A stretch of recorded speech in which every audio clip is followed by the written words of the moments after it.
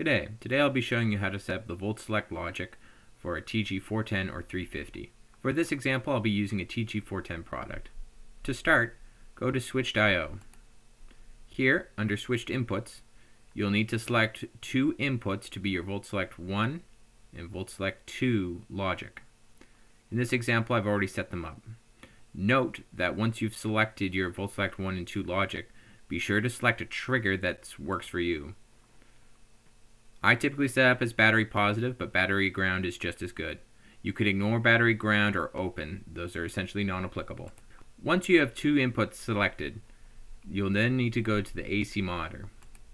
Here, you'll need to go to voltage source. You'll need to select auto select, and this will open up the auto nominal menus. Here, you'll be able to set up your single phase, three phase, group 1, 2, and 3, or designated group 2, 3, and 4 after the single phase. When setting this up, you must know if you're wired up A to C or A to B for your single phase. Put in your three-phase voltages accordingly, and you'll be good to go.